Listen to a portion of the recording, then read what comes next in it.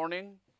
So, previously we talked about this particular system here, that one side is NH3 and the other side is N4, okay? And different times we have to take care of different properties of metal ion and the compound itself. So, today I will show you other reversible systems. Anyway, before I show you other reversible systems, some very important points about these systems. So, in this system what happens is, my metal ion was here, it will go from here to here. I can write a cartoon also. I am not saying that it is against gravity, not like that. It is like sulfur, nitrogen, nitrogen, nitrogen, and it go to sulfur, sulfur, sulfur, nitrogen. Okay. So, the metal ion goes from here to here. So, this kind of systems are they are like live. So, you give this some energy. In this present case, I am reducing it copper 2 to copper 1, and it is going from left to right. Then again it is air oxidation, it will come from right to left. So, it is a fun. Not only fun, this can be very, very important elements of making different molecular devices, molecular machines, and that depends upon your ingenuity, your how you conceive some molecular machines like that. Okay. So, it goes from one end to the other. Now, the question that comes to our mind, how long it takes to go from one end to the other? Well, when we first see, unfortunately, it takes about 18 hours for this, 18 hours. For this system where we have ortho, see that ortho substituted. So, this orthocryptand, let us call it orthocryptand. In case of this orthocryptand, when I reduce it, it goes from here to here in 18 hours completely. And how we monitor that? We monitor that through fluorescence. So, when it go from here to here, then what will happen? PET will be on, and because PET will be on because the metal ion goes from here to here. So, it cannot engage this nitrogen lone pair. So, PET will be on, and if PET is on,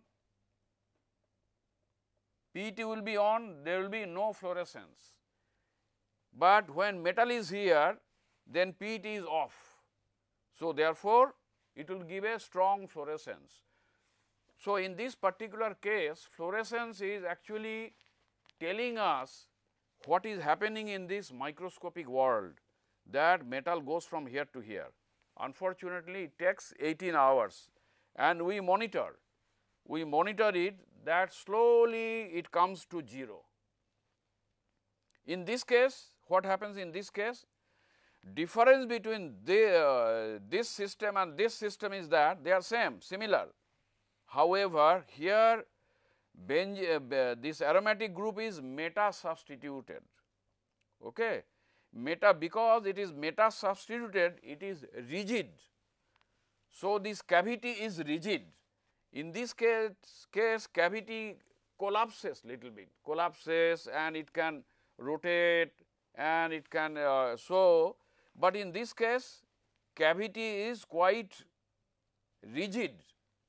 Okay. So, let me write more rigid cavity, more rigid cavity.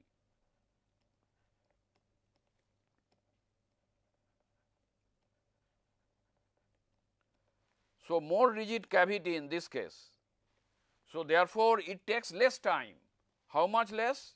About 15 hours, no good also. From going from this part all the way to this part and coming back. 18 hours. So, with 18 hours you cannot do anything. So, then what happened? This is a very important, I made a blunder here. I made a blunder. Let me change that. Yeah. Let me change that here. What happens here is, okay, this space, I am writing this space, I do not have space or time. Hopefully, you will understand. What is this? This is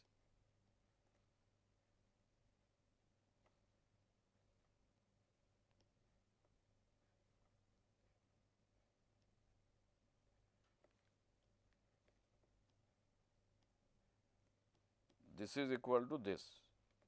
Okay, is para substituted, and there are two phenyl groups. So, there are two phenyl groups. What is the difference between this and this, or this or this? This very important difference. In this case, this is the hydrophilic part or metal binding site. This copper 2 binds here, copper 1 binds here, but in the intervening space in between, we have two phenyl. In this case, we had only one phenyl, but here we have two phenyl. So, here we have a longer hydrophobic space, is a much longer hydrophobic space compared to here or here. Because of hydrophobic space is longer, what can happen? So, this is one more important information. Metal ion, if you put in a hydrophobic space a metal ion, then it will run away from it much faster. So, a metal ion putting here, okay, putting here copper 2, putting here, copper 2 will go here, will come here. It takes how many times? From 18 hours or 15 hours, we come to minutes. Within couple of minutes, it does like this. And why it does so? Because two reasons. This space is kind of rigid. This is a rigid hydrophobic spacer. So, this is a rigid. So, the ball comes, and ball comes in 2 minutes, and their ball comes in 18 hours. So, 18 hours is not good, but 2 minutes is much better. So, we are not done here yet. So, if we do, you might tempted to think, if we do something like this, well, synthesis are not very easy, and this was one of my last work at IIT Kanpur before I retired. So, I am now home, I cannot do anything, but one of you can take up and do this. If I put this, okay, if I put this here, then I bet it will be in seconds, okay, less than a minute. So, we want that, we want this movement this way, that way, this way, that way. That means, when it is on the on this side, then PET is off and we will see lot of fluorescence, and when it comes here, there is no fluorescence.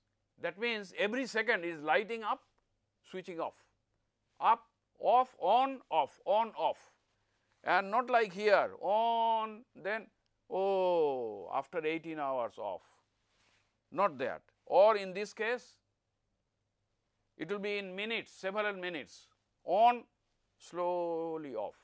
So, you cannot think of any other device with these things, but if we have even increasing hydrophobic space, then it will be much faster. From 15 hours, we could come to minutes by only 2. So, if we put 3, difficult to synthesize. Okay. So, there have to be Suzuki coupling and so on and so forth, and not very trivial, non-trivial synthesis. If you can make it, then metal will go here and come here immediately in few seconds, couple of seconds maybe. That means, when it comes here, I see light, bulb, says it is like a bulb, bulb is on because fluorescence is on. When it comes here, off. So, these can be used in fabrication of molecular machines.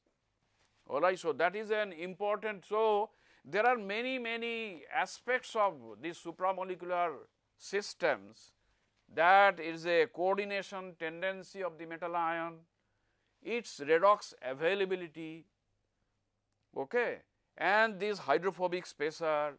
So, many things goes like that. It is not like you just make A plus B, you get something and get the product. So, you have to think, you have to design. So, I encourage all of you to design.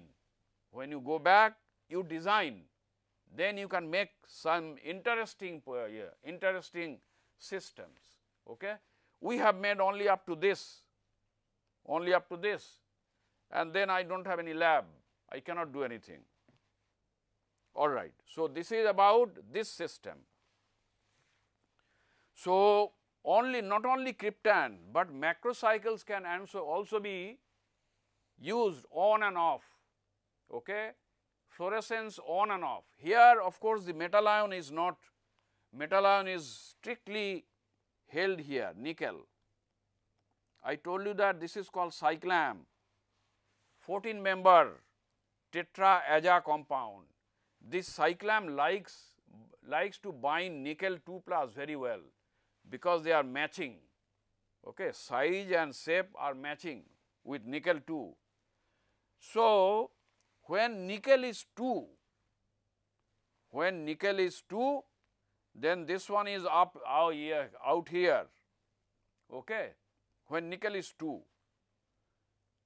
Now, so if we excite it, it gives fluorescence. This is a fluorophore. It is a high energy, but it still is a fluorophore. This is also a fluorophore. So, how do they give reversibility of fluorescence? Here, if I put nickel 2 plus, I get fluorescence, because this is the system. If I make nickel 3 plus, I can oxidize it electrochemically.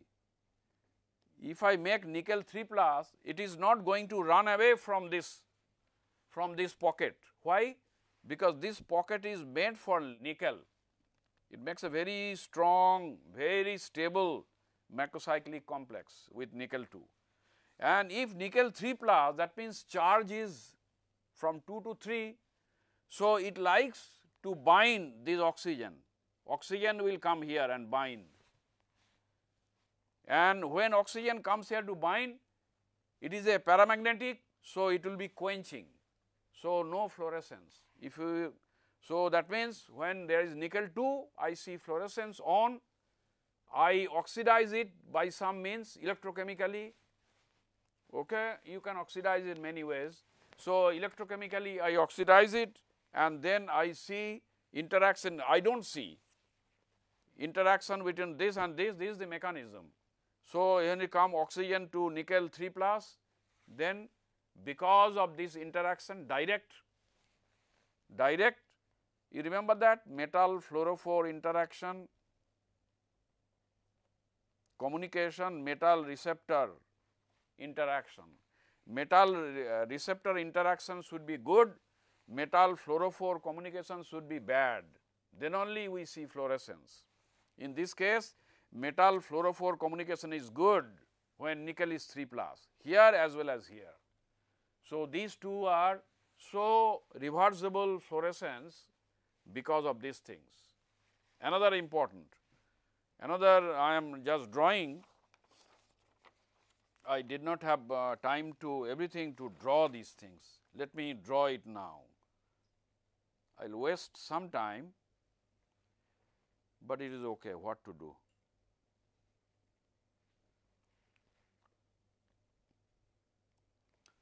So, this has been designed, this compound. Okay?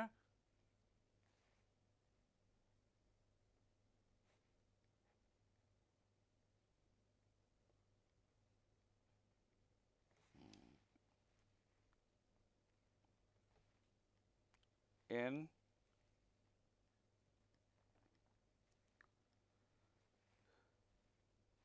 NH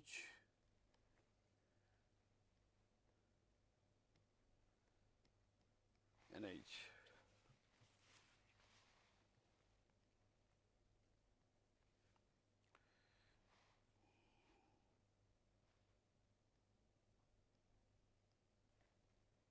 Then 110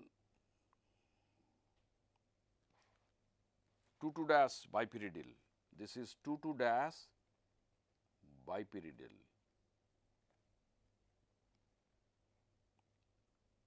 Okay. So, this 2,2 dash bipyridine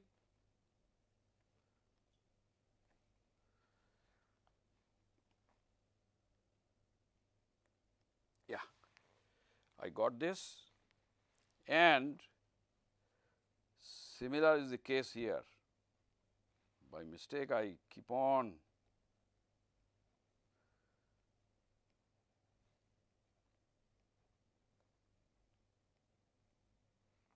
now. I am trying to hurry it up and making mistake. Let me put this way. Okay. So, this is a compound. What you can see? Here is a binding site, here is a binding site, here is a binding site, amide. Amide actually NH, NH. This is an amide.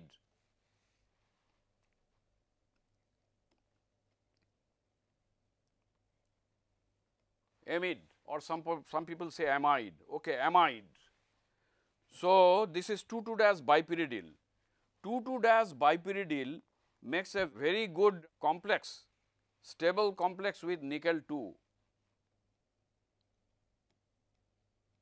Here now I am not talking about oxidation of this. Here ligand has some magic for us.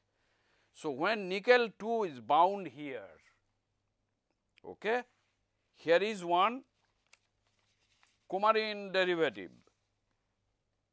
Let me write coumarin derivative.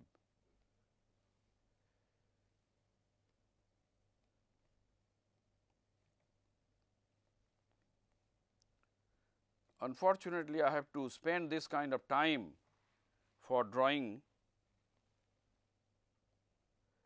but sometimes it may be okay. Okay.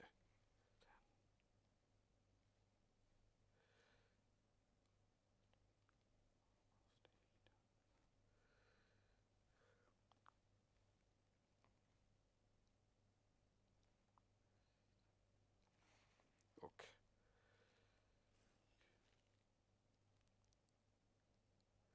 This is a coumarin derivative and it is a carboxylate.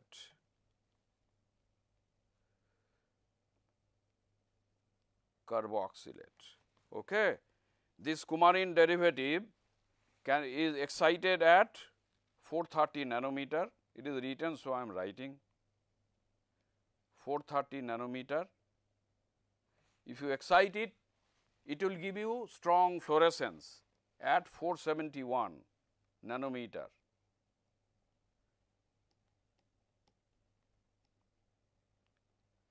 This is the property of this particular coumarin derivative, coumarin, all right. So, this coumarin derivative, if you excite it at 430, you will see 471 nanometer strong fluorescence. And so, when nickel 2 is here, nickel 2 is bound through coordination here, here, here, here. That time if you give this coumarin derivative, it binds through carboxylate, okay, it binds through carboxylate. Because it is a square planar, so from top or from bottom something can bind. So, let us see, let us consider only from top. So, from top this carboxylate will bind to nickel. So, I am writing this nickel coordination, okay. Nickel will bind a coumarin derivative here, and since it is directly bound to nickel 2 plus, and so therefore, it is a transition metal and it will quench fluorescence very effectively. So, if I now excite it at 430 nanometer, there will be no fluorescence, because this is directly bonded to nickel 2 here. Now, this is pH around 7. So, here my variation is pH. At pH 11, strongly basic, pH 11. At pH 11, strongly basic, what happens? These amide protons are acidic in nature, and at pH 11, both these protons will be lost. At pH 11, strong base, and this amide is acidic in nature. So, acid base reaction will work and these protons will vanish from here, whole thing vanish, and it will become negative and negative. So, that is called deprotonated amide. Deprotonated amide makes a strong bond, but protonated amide or simply amide does not make a strong coordination. That is why nickel was initially here at pH 7, but as soon as I increase the pH, the hydrogens are gone and we have deprotonated amide. Deprotonated amide will strongly bind. So, nickel now goes from here to here,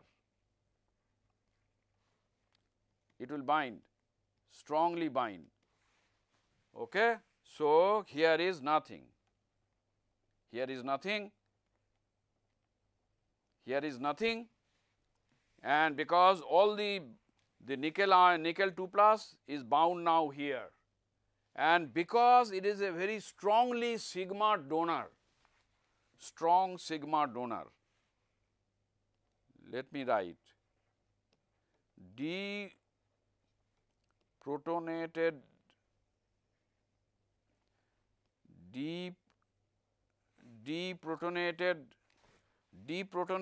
amide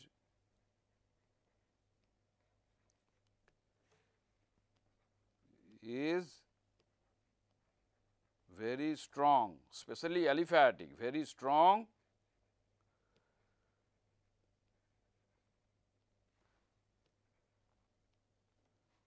sigma donor.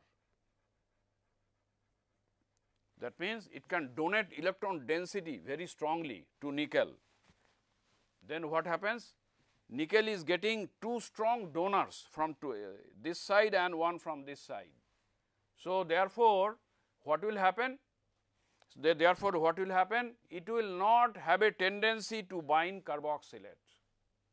So, in this case, at this point, there is no sigma donor, no sigma, strong sigma donor and all that. So, nickel when it was here, it could bind coumarin derivative, but when nickel 2 is here, because of this deprotonated amide is very strong sigma donor, it will not bind coumarin.